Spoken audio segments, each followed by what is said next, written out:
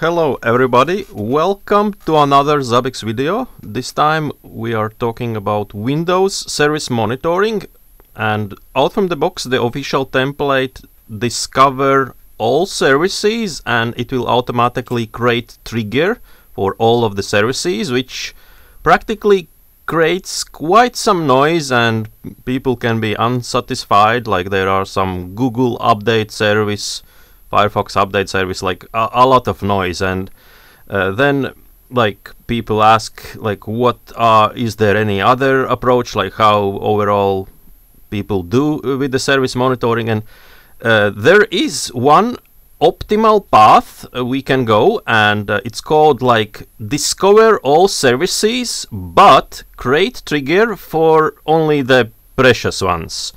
What's elegant about this solution is like you can set it today and maybe manager asks 1 month later like I need to cover this service, could you do that? And you can come up like a entertain the manager immediately that you actually have statistics already about that service because it was always inside the Zabbix, but the trigger was just not there. So that's quite a big benefit, and the other benefit of course is like the overall noise is like to the bare minimum, like no triggers of your choice will bother you. We are operating with the whitelist only, not the blacklist. Let's have a look. And we will start the process by cloning the official template. I will kind of like convert the Windows template to module, like to cover the service monitoring. So this is the guy.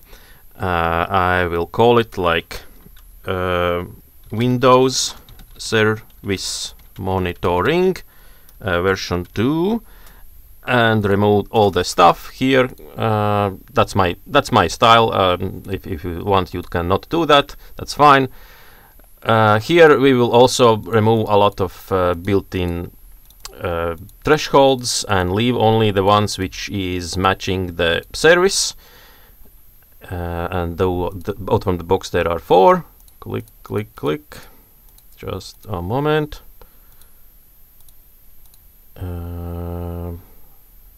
Yeah, so four services, and I will introduce like 2 more which will be called like create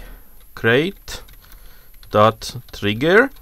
So which services we will actually want to create the trigger, and then we will like cover a little bit like functionality. We can create a disable trigger just to prepare for the future. Right now this will be empty, the thing. Here in the macro section we only need to keep the service state. Okay, and here I will remove the description and modules. Click, and so if I even forgot to click the button at the beginning, that's absolutely fine. Like it's 100% reliability to click the button later. Click, and now I will save the template. Just double check. Okay, right now it's empty. And add. Okay, and now let's have like monitoring version 2. We have this template. Inside the template I will also erase the normal items, which is responsible about CPU, memory, network. The built-in dashboards will go away. So my goal is to have like a nice module to demonstrate, and also maybe sometimes you want to monitor services, sometimes we don't want. So yeah, this template is having only single discovery and some threshold, some value mapping, and maybe not the thresholds, but like the patterns, what services we care about at the template level we can define. The next phase, I will show how it looks like right now out from the box without any modification, how the Windows service monitoring looks. So this is my Windows thing, and if I link the template, Windows service monitoring version 2.0 update, and in the Zabbix 7.0 we will have the discovery happen like very fast if we use the default settings. Like agent has a incremental configuration update every 5 seconds out from the box. In the older releases it was 2 minutes, and just because of this incremental update, like the discovery here should execute like in the next 20-30 seconds. If I refresh the page, here you go, like 48 services. So this is a host, like a domain controller, and inside the trigger, like we have a lot of stuff, and here we have already like some AWS lit agent is not running. I'm not sure, maybe that's good to know. But yeah, in overall situation we want to like shut down these triggers to have a very minimal interface to receive the alerts only about stuff you really care about or the team cares about. Like always look from the standpoint like you know which services are important and those who are not important. I don't want to have even the trigger, so that will be the goal of this tutorial.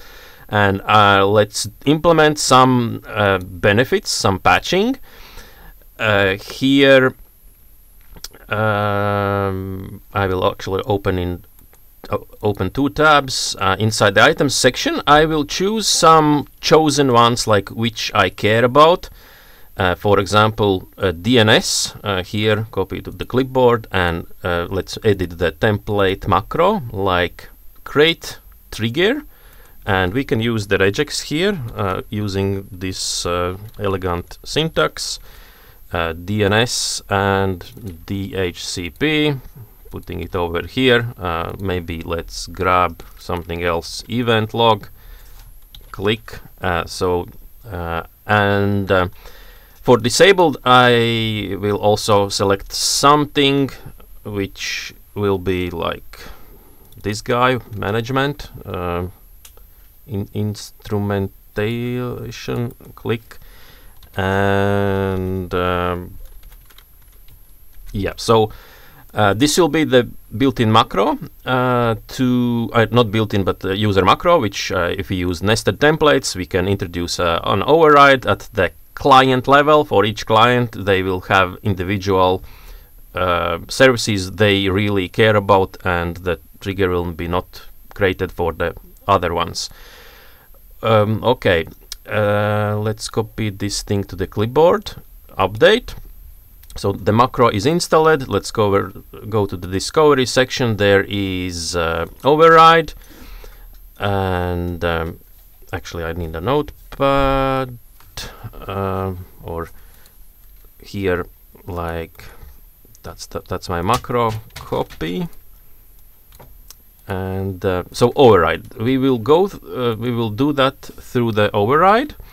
And here what we want to do, like target service name. This is the macro reported by low-level discovery rule when agent finds all the services on the Windows computer, and then we will kind of compare this macro with the user macro, and if it's matching some of the services, what to do. And here in the condition we select trigger prototype contains. I will open another tab, and actually the triggers are called like this, Windows, name of service, and then is not running. So I will copy this pattern, is not running, and put it over here. So for certain services, and right now I have 3 in the list, I want to like do something special with them. And that special thing will be here, create enabled and discover. Create enabled, like it's very sounds like not so. I don't like how it sounds like, but practically this first one is either the trigger is enabled or disabled. When you say no, it will create disabled triggers. If you say yes, it will create enable triggers. Like it's still like configuration wise it creates some noise. The other one, like discover, this is where we can remove the noise in terms of configuration, how we look while we define the triggers manually, like inside a section, we can really see like trigger is there, or if we click no, then trigger will not be there. I will show another example which will make us understand better what is the meaning of this discover. Okay, so add, and this will be called create trigger, add, and update.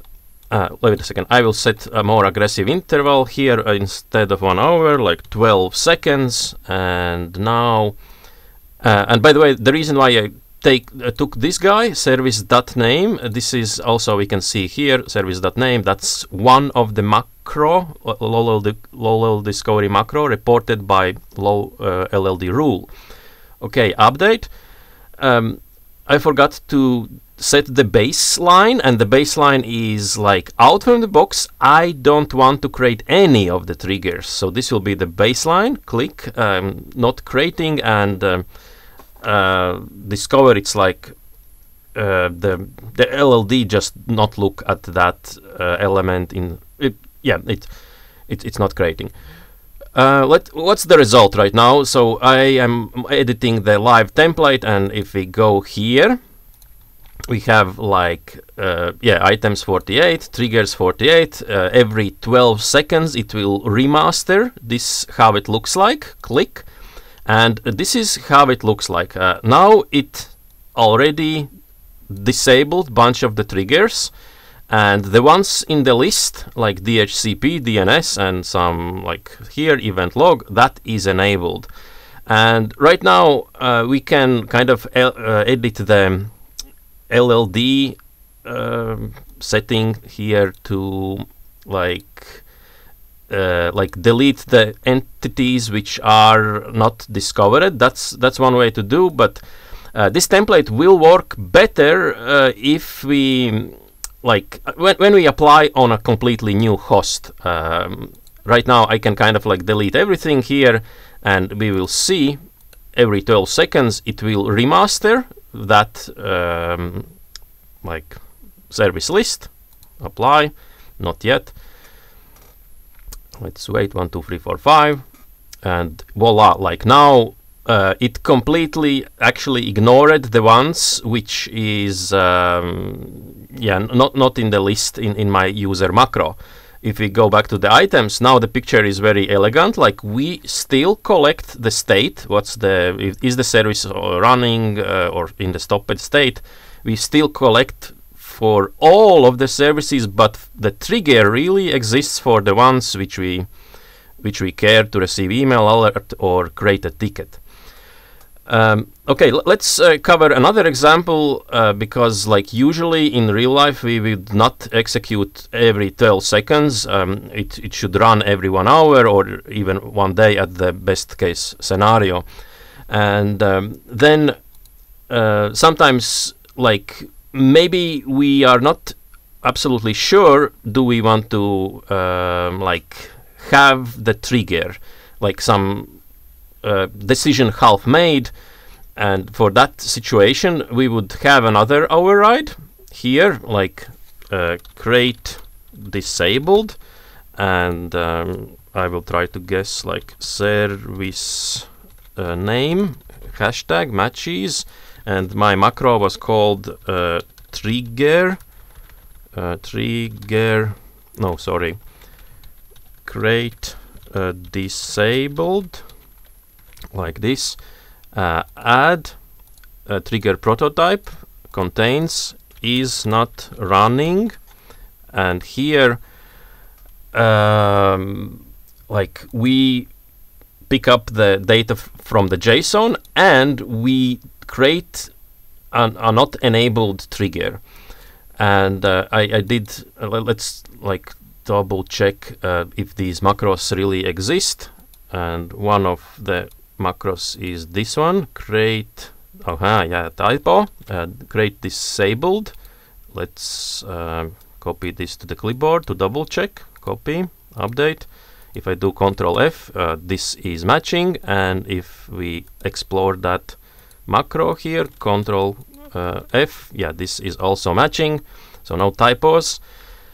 So practically we are creating, like preparing for the future, not certain about like, do I want to create really the trigger?